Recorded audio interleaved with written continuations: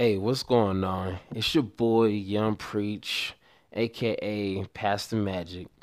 And today, after I don't know how long, like maybe a month, I've been saying I'm going to do this tech deck for you guys. But it's finally here. My green red heart of salmon. That's what I'm deciding to call it. It's called the heart of salmon, and you're gonna figure out why. It's a real cool combo that, like I mentioned in a past video. I went to my local F&M store one Friday night, played this deck. I only played it twice. The first time I went 2-2, and the next week, the following week, I went 4-0 with a few minor changes.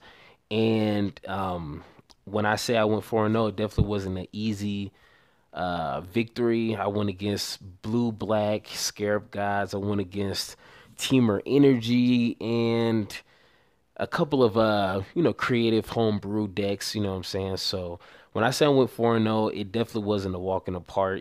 And if it was, I probably wouldn't be doing this video, but it is definitely good enough, competitive enough for me to actually make this video, tell you guys what's going on. So, you guys might want to go ahead and you know, jot this down in your notes, you know what I'm saying? So, no further ado, I'm gonna go ahead and start with creatures.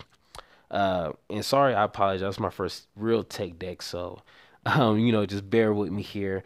I'm gonna go ahead and start with the lower end creatures.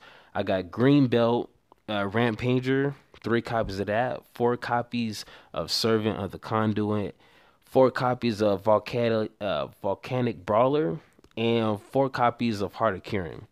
Now, before you guys mention, I know it is a something like a legendary rule. You only play 3 copies of a card if it's legendary. But with this combo, I promise you, you definitely want 4. Because we already know Heart of Curing is an issue. And, that night that I played Heart of Curing, every single game, every single matchup, and my opponent's first priority was to get rid of the Heart of Curing. And I cannot stress this enough. Every time they abraded it, Fatal pushed it. Every time I played another Heart of Curing the next turn, the look on my opponent's face was just like, OMG. You know what I'm saying? Again, I got to deal with this again. And once you kind of see the combo that I have going on here, you'll understand why I need 4 copies of Heart of Curing. So, um, start with the Greenbelt Rampager. This card here, I would like to substitute it with Ronus, the God card, Ronus, only because it'd be a more valuable 3 drop. Rampage is good. It just, costs 2 energies to play it, and I really kind of want to save energies for my Hydra, which I'm gonna get to later. But Ancestors is kind of, I mean, it's not a budget deck, but it definitely could get more expensive with Ronus. So I just kind of settled for, Greenbelt Rampager, 3/4 for a 1 drop, pay 2 energies. He could kind of get himself out eventually. So, it wasn't too bad. And it can crew the Heart of Curing. So it definitely wasn't too hard to find a substitute for Ronus. So I put 3 copies of that because it eats up too much energy sometimes. So 3 copies of that, 4 copies of Serving of the Conduit. Anytime that you're playing an energy type package, it seems like Serving of the Conduit is a must play set of. I shouldn't have to go into detail on why 4. Helps you mana ramp. It's a 2/2 great body for a 2 drop, you know what I'm saying? Plus you get 2 energies. So which will also help our next creature, Volcanic Brawler. Imagine double strike, trample, a 4/3 just for a 2 drop. It's a nightmare. I would say probably Brawler is probably my third win condition. If I don't have Heart of Curing out there, if I don't have Glory Bringer or Hydra, I would say Volcanic Brawler, 4/3, double strike, and trample is nothing to play with. You know what I'm saying? So gotta play 4 copies of that, nothing less. Definitely can't play more, of course, but 4 copies is good enough. Um, like I said, 4 hearts of curing. Um, What I kind of don't see a lot, and I've been playing Magic for about 10 months now, but from what I've seen, a lot of people don't like to abuse that second ability of Heart of Curing. Besides the Flying and Vigilance Crew 3, you can tick down your Planeswalker to crew the Heart of Curing. I seen it with Gideon with the Mardu vehicles, red, white type build, and that was pretty cool. But I never seen it outside of Gideon. So, with the help of my big cousin, you know what I'm saying? Shout out to my homie. Um, it is just a match made in heaven. You know what I'm saying? You'll see it. So we're gonna move on to the next set. We got 4 copies of Blistering Hydra, 4 copies, yes, 4 copies of Samut the Tested, and 3 copies, one in the sideboard maybe. I don't know. I'm still trying to figure that out. 3 copies of Glorybringer. Now, Hydra, once again, if you're playing an energy package, it seems like Hydra is a must of. At first, I only had 3 Hydras and 4 Glorybringers, but um, with the help of Servant, you can get Hydra out there turn 3, turn 4, get Samit, turn 5, Glorybringer. So I think that's kind of beautiful, you know what I'm saying? And, it's a lot easier to get Hydra out there than it is Glorybringer. I mean, just with that 1 mana, sometimes that 1 mana does make a difference. You know what I'm saying? So, and plus Hydra is a force to be reckoned with. Pay 3 energies, put a +1/+1 counter on Hydra, and for until the end of turn, it gains hexproof. Trust me, that hexproof is no joke. You know what I'm saying? So had to put 4 copies. Glorybringer, only 3 copies, and you'll see why. But Glorybringer on his own is just amazing. A 4/4 for 5 drop. Instant removal, flying haste. Like it's nothing else that needs to be added to this. You know what I'm saying? So, but let's get to Salmon. I don't know if it's a he or she, but we're not gonna argue about the sex of this card. But Salmon, her first ability or her +1 ability is up to one target creature gains double strike until end of turn. Now, if you don't know what double strike does, please pause this video, go ahead and Google it and read about that because this double strike is no joke. If you give double strike to, let's say, Greenbelt, you're just hitting your opponent for 6. Like I said, Brawler, double strike, that's 8 plus trample. So that means you'll be able to trample over any chump blockers, hit them for damage with that, and then swing again for 4. That's beautiful. And Heart of Curing. This is the magical combo that won me every single match that night, and I guarantee you is gonna win me more. You have Heart of Curing out and Salmon. Go ahead and tick it down 1, crew the heart. Tick it up 1, double strike. That's 8 in the air. 9 out of 10 is gonna be uncontested because it's not a lot of flying creatures out there. But if it is flying creatures chump blocking this, it's not gonna last long. 8 in the air is nothing to play with. So just having those two out on the field, and one of my concerns was I would never get to tick up Salmon to her ultimate. But by the time I was really concerned about that, I was already winning the game because not a lot of people can contest, double strike swinging in the air. You know what I'm saying? Like even a Glorybringer couldn't handle that. So that's you know why I would want to play 4 copies of Salmon, 4 copies of Heart of Kieran, because when people see that combo on the field, they're gonna do everything in their power to get those or both of them or one of the two off the field. So that's why it's always good to go ahead, put 4 copies. So when they get rid of your Heart of Curing with a fatal push or a braid, or get rid of your salmon with damage, shock or whatever, you can go ahead next turn, pay 4 another salmon, or pay 2 another Heart of Curing, because that is the bread and butter of this deck. That's 9 out of 10 is what's gonna instantly win you the game. Besides Samus uh ultimate here. But her -2 is pretty decent too.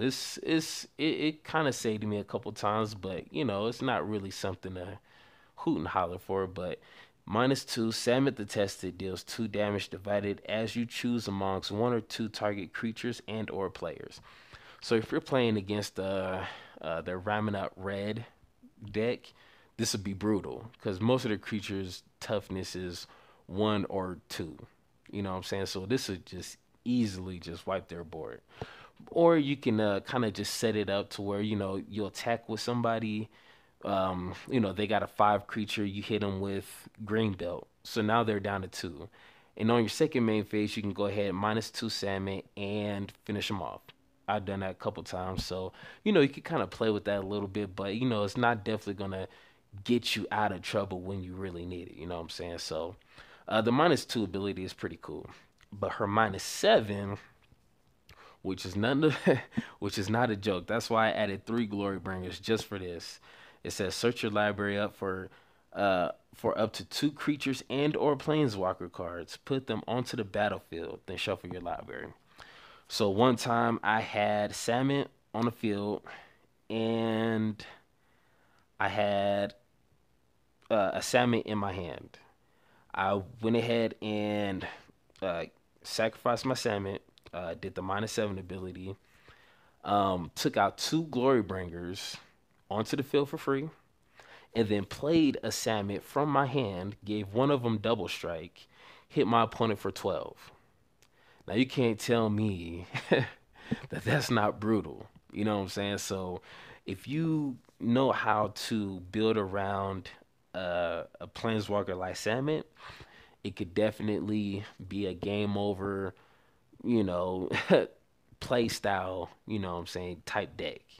So that's why I'm running 4 Salmons and 3 Glory Bringers. I mean, it's 5 mana. I'm running 23 lands in this deck with 4 Attune with Ether. So getting Glorybringer out turn 5, sometimes 6, is no big deal. You know what I'm saying? So let's go ahead and move to the other spells. We have 4 Abrades, 3 Harness Lightnings, and a play set of Attune with Ethers. Now with these cards, there's really nothing to explain. I mean, they're pretty kind of self-explanatory. Tuning Ethers helps you with the energy and finding a land when you really need it. Especially running 2 colors, you definitely want your lands when you need it and how you need it. You know what I'm saying? So really self-explanatory. I'm running 23 lands, so running 4 of these is pretty simple. You know what I'm saying? 3 Harness Lightnings plays off the energy. You got Servant of the Conduit, Brawler, Hydra, uh, Ether Hub. So I mean, it's real easy to hit a creature that's 8 toughness and be able to deal with it. You know what I'm saying? So I run 3 copies of those. I might run 4 and just 3 braids, but I don't know. We'll see. Um, and just like I said, 4 braids. Since it's really a lot of artifact type deck builds that I've been seeing, especially online, running 4 braids is definitely no struggle. Uh, I just love it. You can do 3 damage to target creature, which can handle a lot of creatures in standard, or destroy artifact. So if they decide to pull a Gear Hulk out there, guess what? It's done, dead, gone with. Uh, Nothing to be seen. You know what I'm saying? So it's real simple to play 4 copies of that. So let's go on to the lands here. All right.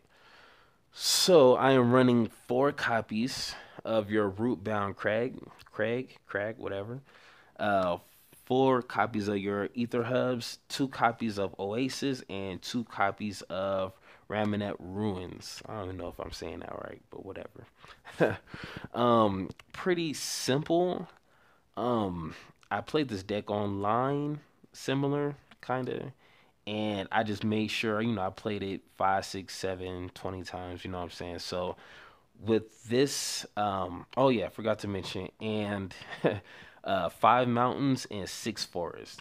So with that build, you shouldn't have no issues with land drops whatsoever. You know what I'm saying? Maybe, no, not even if and or maybe. So with this setup, if you do decide to build this setup, just use that land. You're not gonna have any issues.